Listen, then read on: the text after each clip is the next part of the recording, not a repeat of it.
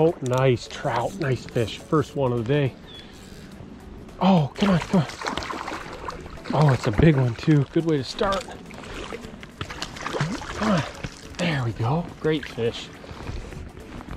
Great fish. Let me set this rod down and show you guys this fish really quick. I just got here, and this little section that I'm fishing is a little bit of it. Come on, buddy. Come on. It's okay. Is a little bit too thick to fish, so I kind of had to cruise through those spots. And my first cast here in this little hole, and we got about a 12-13 inch brown here. Great fish. I saw him come out. We're gonna get him right back. Go on, buddy. See ya. Great fish. I think today is going to be a little bit of a challenge because this creek is so low and clear right now. So I just have to be extra slow and careful with how I walk, and hopefully the day keeps going like that fish right there, which that's a great fish for this little creek. As of right now, the biggest fish I've got out of here was 16 inches, 15 and a half, 16 inches, which is a really big fish for here.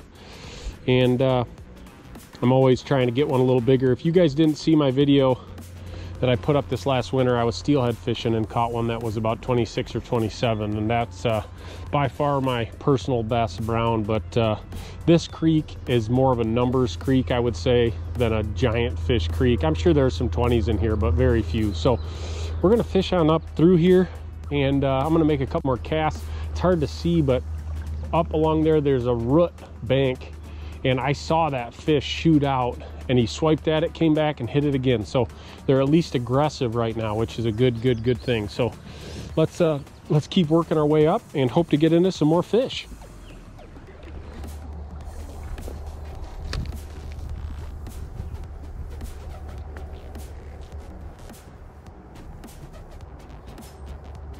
There he is.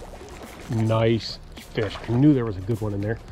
Ooh, this is a really nice fish, guys. Come here. Nice fish. I bet that was the one that just stole my worm. Come here, buddy. That's definitely a keeper. If we were keeping them today, they have to be 12 inches to keep here in this creek. And if you guys saw my last one, I did keep one fish. That one's kind of darker. I think that's probably a male. I think that's kind of how you tell. Beautiful fish though. Come on, buddy. Super healthy. And there he goes. So I have a hard time with this because the redworm method produces a lot of fish, but I haven't ran spinners through here yet this year, and it seems like the spinners will produce a little more quality fish. You get that more aggressive dominant bite over the feeding bite that I'm kind of going for right now. So I brought a couple spinners with me, and maybe if I catch a few more fish this way, I'll switch over and run a spinner through some of the productive holes and see how that works.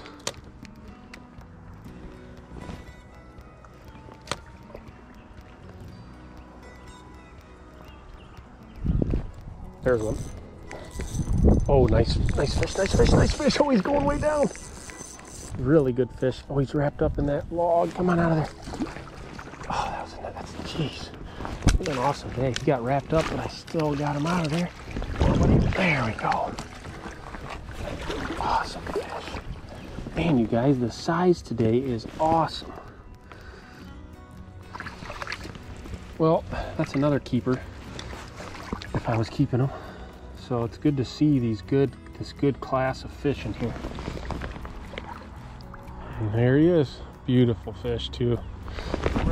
Go on right back to your spot, buddy.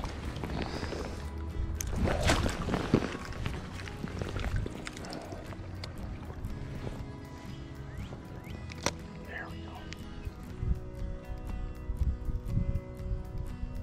There's one. Oh, what a great fish. Oh my gosh. Oh, come here, bud. Come here, bud. Oh, another awesome fish. Incredible.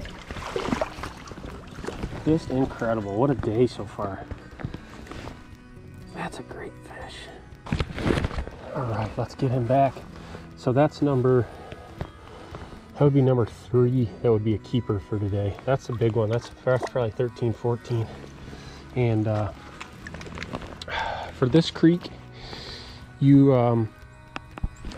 I believe, and I'm not positive, and I'm not keeping fish, so I don't really have to know for sure, but you can keep 5 fish that are over 12 inches, but only 2 of them can be over 15 inches, which I think is a good kind of rule to have in place, so those big ones can at least stand a chance. And as you can see, this year there's a good class of that keeper range fish in here, which in the past has not exactly been the case. I've fished this creek for I think 3 or 4 years now, and which I guess it makes sense because I used to catch a lot of fish in that 8 to 9 inch range, and you know, all those fish are getting bigger. And as you can see from, as I was saying, all these little 2 and 3 and 4 inch trout in here means it's just a good healthy stream right now. And I feel really fortunate to be able to fish it.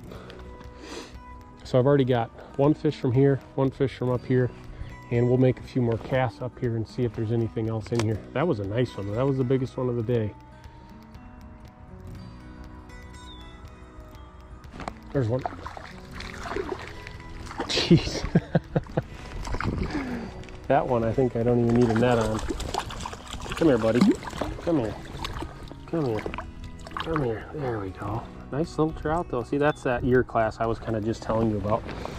Beautiful colors on him. Bright red dots. Gosh, that's a great looking fish. Come right back. See you, buddy. And that's that 8 to 9 inch year class fish, which I told you is just, this is just packed with those. So super fun. Hopefully you guys like these videos. I love pretty much all kinds of fishing, as you guys know from watching this channel, but getting back on these quiet little trout streams is definitely on my list of one of my favorite things to do. It's so peaceful, and when the fishing is good like it is right now, it doesn't get much better. So that's 3 trout out of this one little cut so far. And I normally, if I catch a fish out of a spot, I make like 3 or 4 more really good casts through that area before going to the next one. And that way you just make sure if there is another fish in there that you get them. And a lot of times though, I think you catching a fish out of a spot kind of spooks the rest of the fish and turns that spot off a little bit. But there was another one that just came out and he got my worm. So I got one of these little magnet things, which is really cool. So basically you got hopefully you can see it, a bungee cord on the bottom of the net that goes to my wading belt. And then I have another part of this magnet that's connected to the top part of my waders, so I can just spin around my back and it connects right on there, and the net just hangs from my back and keeps it out of the way, and it's always there when you need it. I always struggled with what to do with a net, and then I found those magnets and kind of finagled a way to keep it on my back, and it's working really good.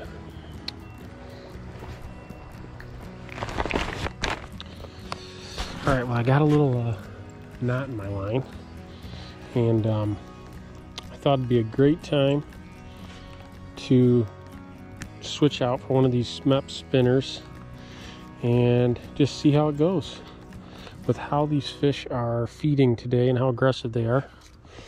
I think that we're going to have some good luck with this thing, but it's always nice to not have to rebait all the time, and these spinners just catch fish. I'm using just like a brass with a chrome blade on it. I figure it's nice and sunny out.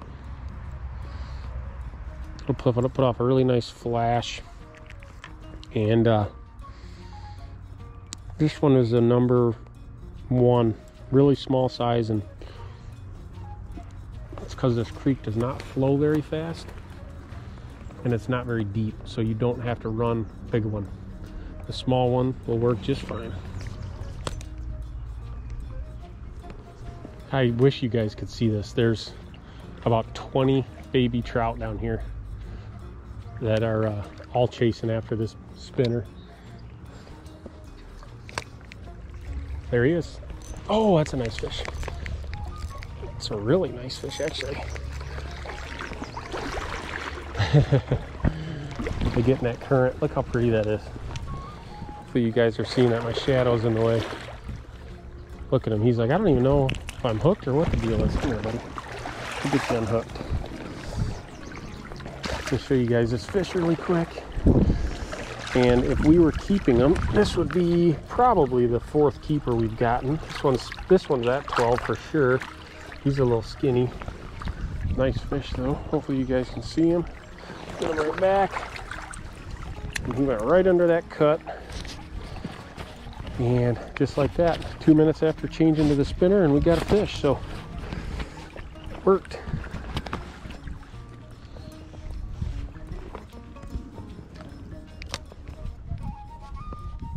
There he is. He about jumped in my hand. Come here, buddy. Come here. All right, we'll get you right on hook. Oh, he almost got me. He's just got one of those hooks in him. I'll show you guys really quick. See, that one doesn't have those big red dots. It has some smaller ones. Beautiful fish, though. Hopefully you guys can see it good. Get him right back. That was probably the one that hit it that first time, but I'll make a couple more casts in here.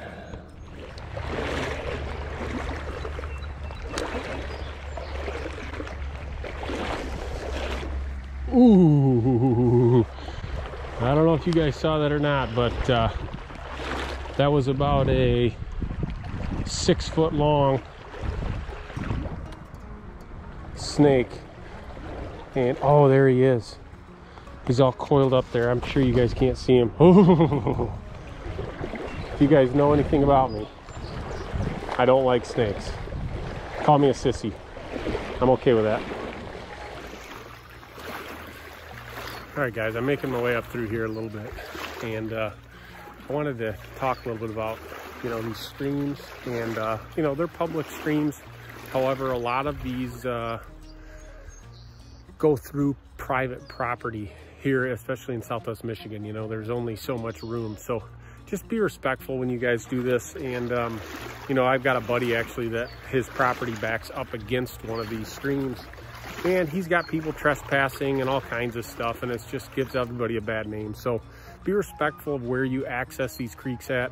Obviously if you're in the creek, that's all public, but stay off people's property and just have a good time and don't cause problems for people that do the right thing. That's the main thing, I guess. But we just cruised past kind of the halfway point. I'm gonna fish a spinner from here on out and hope for one more big one. So stay tuned, come along with me. Here it is. Ooh, that looks tasty. Let's get a big one.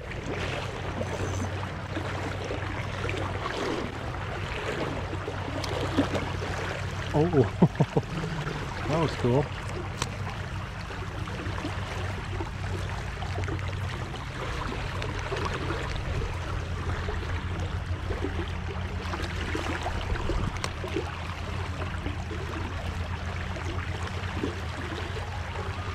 There he is. Ooh, this is a big fish. Get in the net. Nice fish. Maybe revive him a little bit here before I show you guys. And that would be my 4th keeper of the day. There he is, guys. Beautiful fish. That one's about 13, 14. We'll get him right back. Let him go back down river there. That was a really cool thing to see. He popped right out, right there, out from that little bank, and was feeding on something. At least I'm assuming it was that fish. And I made one cast. He hit it. Second cast, Got him. Let's see if there's another one up there.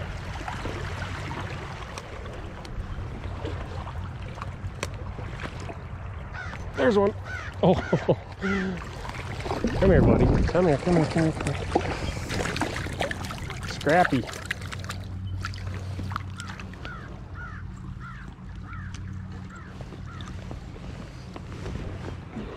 There he is. Beauty. See you, buddy. Gosh, I love these fish. So much fun.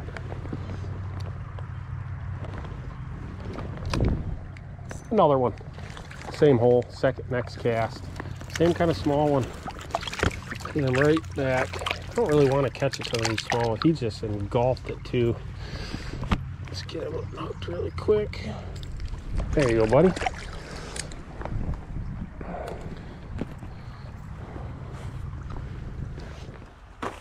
Okay, so let me show you real quick how I have this net. You can see, so it hangs from this spot right here, so I can quickly pop it, net the fish, and it kind of hangs right there. Super handy. And it comes back, and it just kind of quick pops on. You're good to go. There's a good tip. Maybe everybody knows that, and I just don't. I don't know. But anyways, I am